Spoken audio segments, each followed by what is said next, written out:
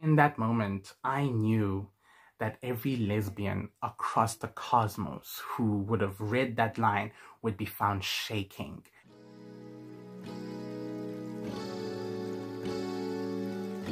Hi guys, welcome to my YouTube channel. My name is Mkhiza, but everyone calls me Zwa. So I've always wanted to make a YouTube channel where I speak about books and even the movies and series that I've watched, but I've just always been really scared and I've always wondered if it's something that people will enjoy. But then I was like, we are in lockdown indefinitely at this point. I'm not going to go to Cape Town until September, so I might as well just get on with it. I don't have any excuse for me not to do it anymore. So yeah, today we'll be talking about Triangulum by Masande Ntshanga. This was actually a birthday present from a dear friend of mine, Kaya. It's the science fiction, speculative fiction story.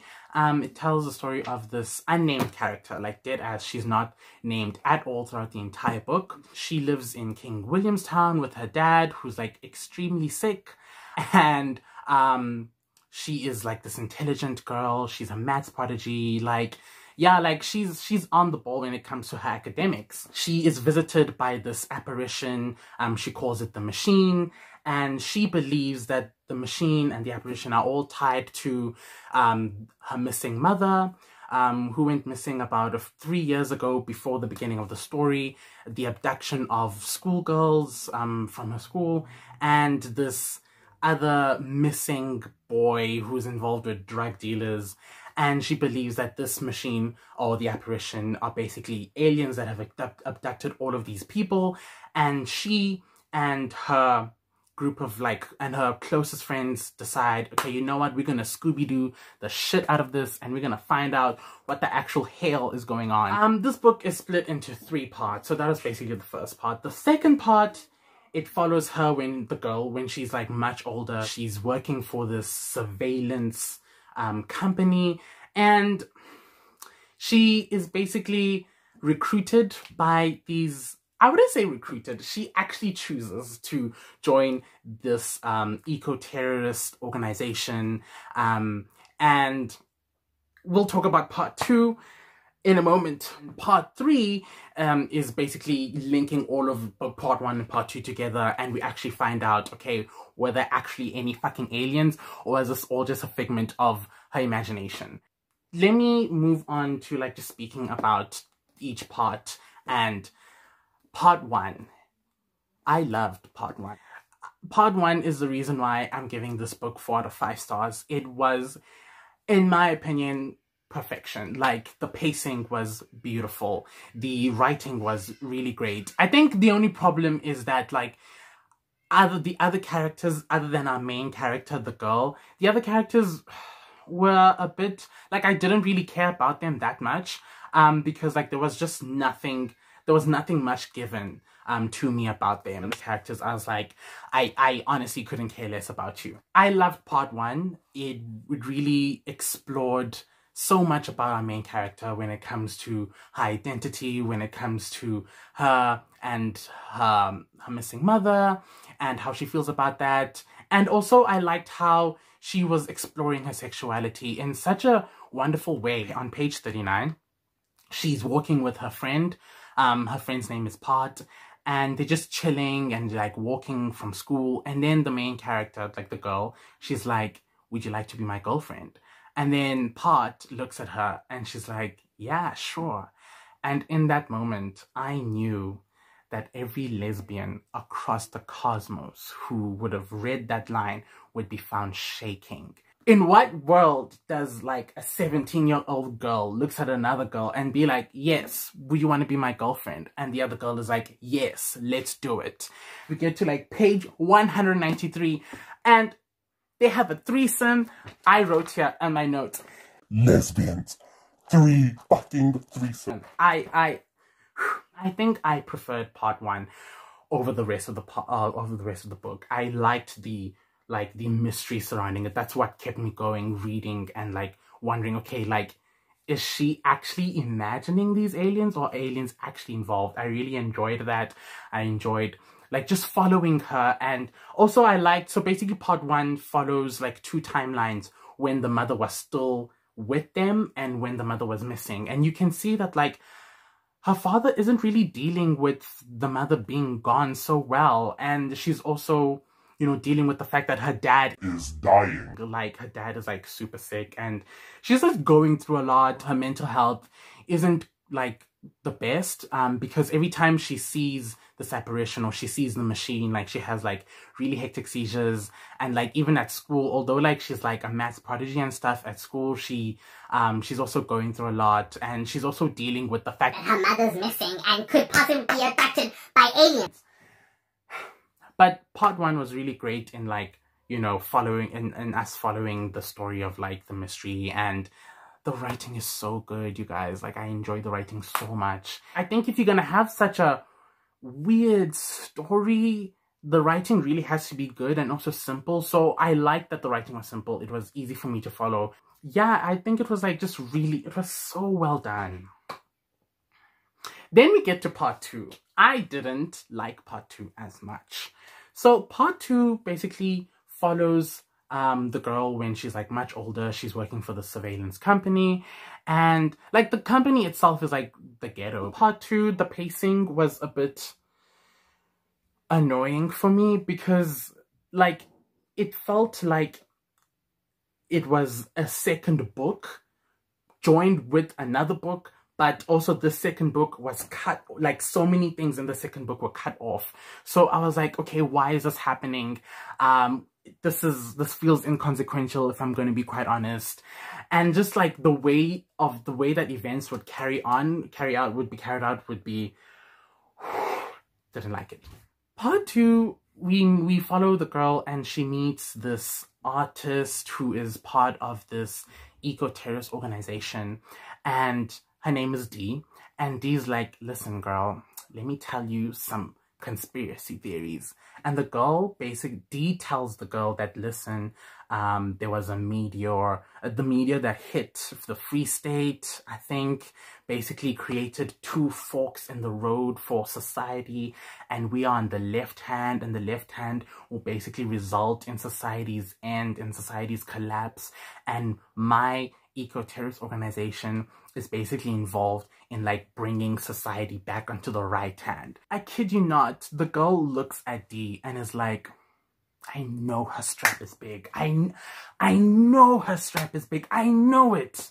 And that's why I'm gonna join this eco-terrorist organization. I'm telling you right now, she didn't join. Okay, fine. She probably joined because she's like, oh my gosh, you're kind of right. Like, society is going to shit. So we should probably like do something about it, even if it's through terrorism. But the strap girl, I want you to top me. And that is why she joined the eco-terrorist organization. Number 1. Number 2, Dee, the person who basically leads this eco-terrorist organization, they called it the Returners, by the way, is a Scorpio sun with an Aquarius rising or an Aquarius moon, because she's like really hot, but like she's also like involved in like deep conspiracy theories that are like, bitch, the fuck, you can't be serious right now. And also part 2 takes place in like 2040. Part 2 basically takes us to Black Mirror version of South Africa. Things are like the ghetto, and there's a bomb that's placed on like Table Mountain that like is gonna kill people and shit. Everyone is like living in poverty, and there's like the surveillance company that's basically taking poor people and like exposing them to like really bad like stuff and drugs and monitoring them so that they can gain information. And also like these poor people no one cares about, so they're using these people for their own gain, and it's like really wild. And there's also, y'all, part 2 has secret societies upon secret societies. Like, it's wild. Okay, so let me explain the fever dream of part 2 and what the fuck. So the main character is part of the surveillance company that has a secret sect, and she's part of the secret sect. Then she is recruited by another secret organization called Mark. Mark tells the main girl that she needs to gain intel on the Returners and Dee. and D recruits the girl for the returners. But also D knows that the girl is gaining intel on them for Mark. I think that's why I didn't like part 2, because I was like, why are there so many secret organizations? Is this the fucking fixer? Like, what the fuck is going on? Like, the writing was simple enough to follow, but the thing is, the concept was like, bro, like, you're losing me here. I gotta say it. I don't understand what the hell is going on, because this is the fixer. And then we get to part 3, and I shit you not, when I was reading the section in part 3 where everything is revealed, I was like, Is this fucking Arrival? if you've watched Arrival, you know how it ends. Guys, it almost ends like that. It almost ends like that, and you're like, no fucking way. So basically, when you get to part 3, you realize that the big villain, the big bad guy, the big antagonist of this entire series was, in fact, capitalism. So yeah, that's basically it. Thank you guys for watching. Bye! But if I'm being quite honest, if I'm going to be quite honest about this, I loved how the themes were explored. Like, there were themes of like how South Africa was dealing with post-apartheid and how it was dealing with like colonization still being like the legacies of colonization and how like so many people are still affected by it. It really dealt with like capitalism and like, you know, how the world is going to shit and we need to change now. And like part 2 for the most part was like a Black Mirror episode, and I think I did enjoy that. I was like, okay, cool, I like this. I wanted more from that. I wanted us to explore this apocalyptic South Africa, and I feel like the world building for part 2 wasn't my favorite. I think I would have wanted just a little bit more. Oh my gosh, so there's this part in part 1 when the girl realizes, or like she like comes to the conclusion that, you know what, maybe there weren't any aliens. Maybe maybe I really am losing my mind, because she starts writing letters to her mother, and she's like, you know what, this is the last communication that I'm going to have with this person, because I've accepted that she really is gone. I don't know where she is, but she's gone, and I thought they were aliens. I thought, but it's not. And the last few pages of part 1 are like, I was like so sad, and I was so moved, because like she's really realizing that, you know what, like it is what it is. I'm never gonna see this woman again. Maybe I'm the problem. Maybe there's something wrong in my mind. Maybe I really am unraveling, and I've unraveled. I've been unraveling ever since you left, and it's just beautiful writing. It's so sad. I was like in my feels, and I remember reading this while I was in Cape Town, and I remember how they were like, it was like 2 weeks before end of block, and I was reading that part, and I was like, oh my god, like, girl, we are Goa, and same, bitch. I'm going through it. I'm also unraveling, but your unraveling is way, way worse than mine. Love and light, sis. I wish you so much peace and strength in this difficult moment of your life. All in all, I would give this book a 4 out of 5. I think there were some things that were really well done in part 1. Part 2, I think the concepts were like really high, and I appreciated them, but I don't think that I appreciated the execution of it. I think I wanted just a little bit more. I wanted it to be a little bit more streamlined in part 2.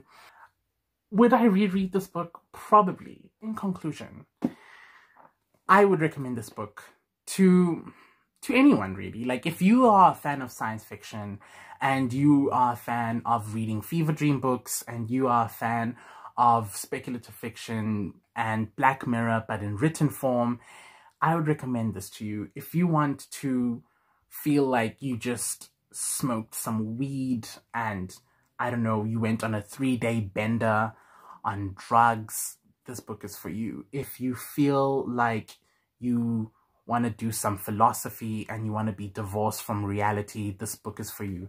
If you just want gay shit, and if you want to know how other lesbians can get a girl, this book is for you. Basically, just read this fucking book. This is basically Triangulum and my review of it.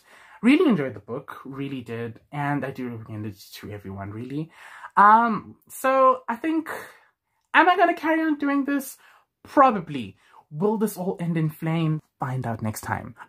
Also, thank you so much for joining me, you guys. I'll be back next week with another review. I'm probably gonna speak about the Six of Crows duology. I have some thoughts. about that. So yeah, thank you guys for joining and see you next time. Bye!